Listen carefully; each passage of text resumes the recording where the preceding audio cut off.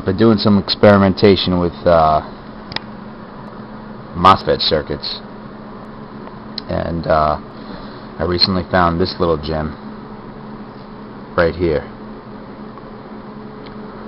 Basically, in the cell, we don't want to have any sort of interference with this, which is a square wave. Obviously, you know, for everyone who knows that, yeah, it's a square wave, but it's a lot more complicated than that. We want this square wave to end up in here. And it sounds like a simpler task than you think, but it's really not. So I've built that little circuit right there. Okay. And I put the MOSFET on a nice little heat sink. And if you see my prototype board, I recommend building one of these things. I just basically bolted the breadboards onto a project box, and now I can attach all kinds of things. Like you see, I got this terminal block, and I'm going to put some potentiometers in there so I can have them at my disposal. You see how convenient it makes it. Now I can just hook external stuff to the breadboard without having to worry about heat. Because if I put the MOSFET on here, if I build it wrong, or if I build it right and it's just too powerful, the heat will melt out the board, and who needs that? So I've also got the circuit hooked up to a light bulb, and I've got the output hooked up to the cell. Now first I'm going to show you what the output looks like when put across a light bulb, which is compared to the cells, a pretty high resistance. So you see, I have right here is the input wave coming from the wave tech. I got it at 1 kilohertz. Okay, and the output trace is on the bottom. There's no power right now, so there's no wave. So I'm just going to turn on the circuit, turn on the power,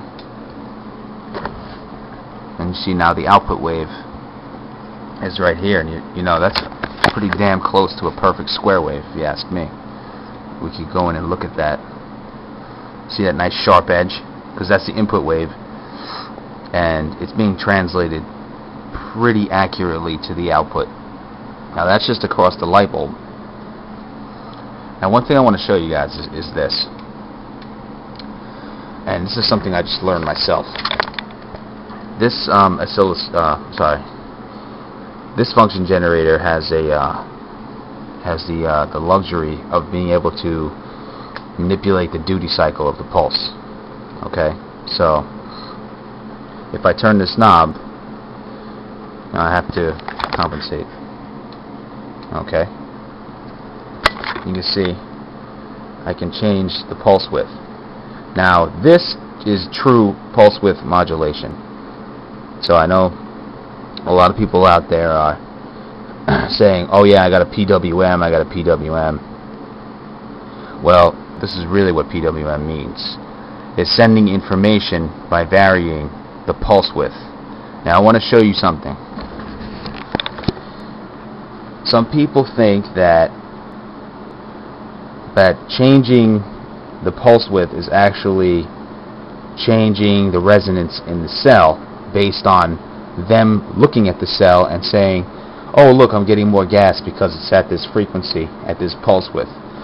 That's not necessarily true, because I noticed that a lot of power supplies, they work on this principle by simply varying the width of the pulses that's being fed to the output.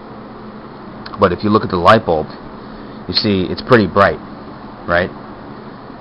And look at the input. Okay, it's just that tiny little wave. Now you have to understand something too, is that this circuit will invert the incoming. Okay, now if I change the width, okay, if I make the width wider, okay, look what happens to the light bulb. It dims. Okay, so that's a wide pulse width. and that's a short pulse width. How is that possible? It's because of the amount of voltage being fed to the load is being changed in the time domain. But it has nothing to do with resonance. So I'm not saying everyone's on the wrong track with resonance, but I am saying that, you know, we've got to be specific, and we got to know every single angle so we can perfect getting the finding the sweet spot in the cell. Anyway, that's that. If I turn it back to recalibrate the scope, there we go. So we got 1 kilohertz again. Okay, so here you have, with the light bulb connected and 1 kilohertz square wave, you have a 1 kilohertz square wave coming out. Now watch what happens to the wave when I attach this cell right here, which is just 2 plates of stainless submerged in a sodium bicarbonate electrolyte. Just watch what happens to the shape of the wave. Hold on.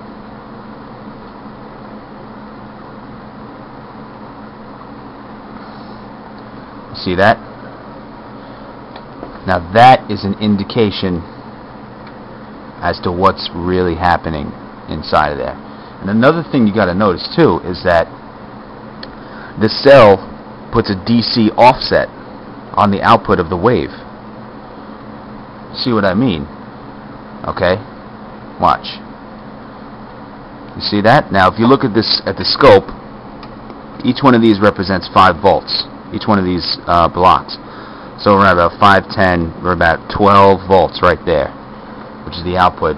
Oh yeah, let me just mention, this is a modified computer power supply that we're getting a power from, just so everyone knows. You see that?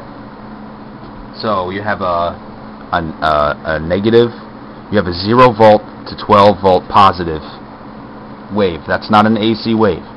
That's a pure positive pulse wave. Now when we attach the cell,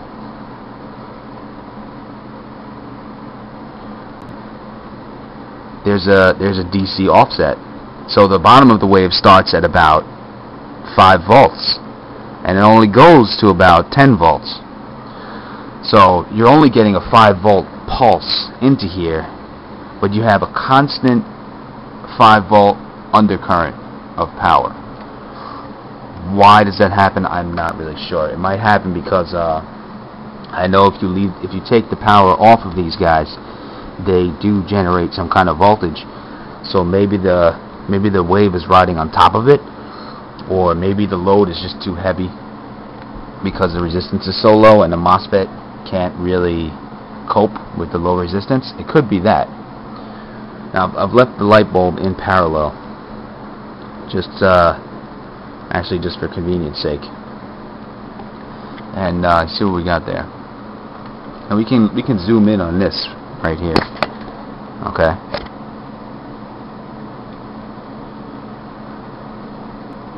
We can increase the frequency so we can really zoom in on that.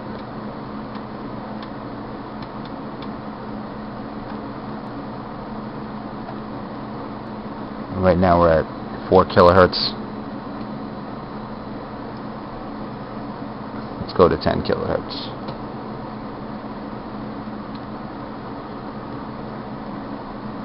$20 kilohertz, 30 kilohertz.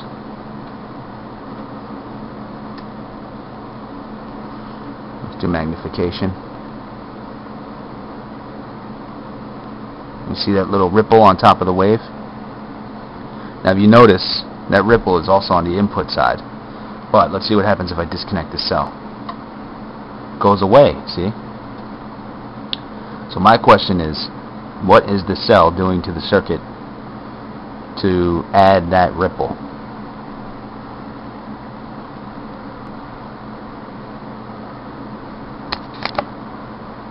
Anyway, that's just a little curiosity I've discovered.